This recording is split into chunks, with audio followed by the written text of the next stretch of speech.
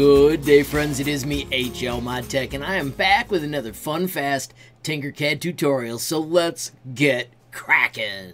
Today we have got another Sim Lab project. I am calling this the Loop.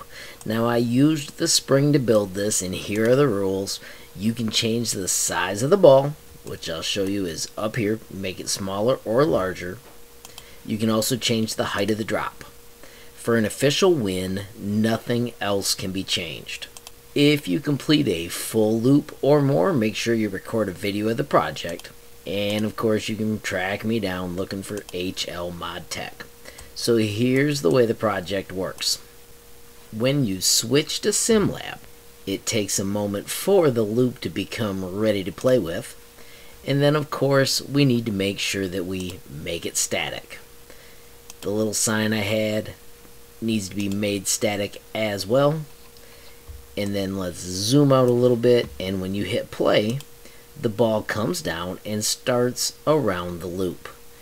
Now the goal is to get it to go all the way around. You can change the material. So right now I'm going to reset it, and let's go back here to where we were. And this ball was steel. Test it with rubber. Change the size. Have fun.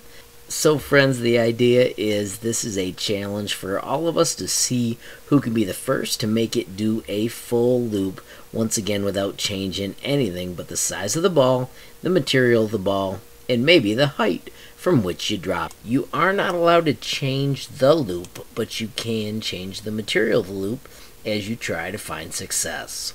Once again, when you hit play, of course you've got the video of the results.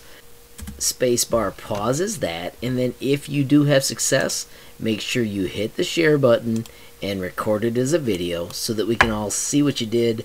Don't forget you can right click your mouse and hold shift and drag it so you get the exact right view of the project.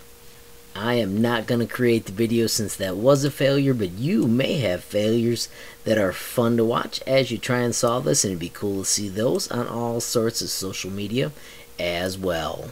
If you do choose to make modifications to the original course, that is awesome as well. They just will not count as an official win, but who knows, you may be able to come up with a better course than what I've got right here. Friends, remember, when you click on the challenge, of course there will be a tutorial. And of course, friends, don't forget the golden rule of Tinkercad: give a reaction before you copy. If this is your first time seeing the Sim Lab, don't forget I have a bunch of tutorials. If you visit HLModTech.com, there is a Tinkercad tab, and if you scroll down, you'll find the HLModTech profile. When it first launches, you'll see all of my projects sorted by likes. Don't forget, when you click on them, you will always find a tutorial in the description. When you click over here, it'll cancel them out. If you instead switch to sorting by recent, you will see all of my new Sim Lab tutorials that'll help you be successful as you try these awesome projects. Finally, friends, of course, if you enjoyed the video, please give it a like. Please also hit that share button so more people can learn about HLModTech. Of course, friends, you absolutely make my day if you take time to leave a comment down below.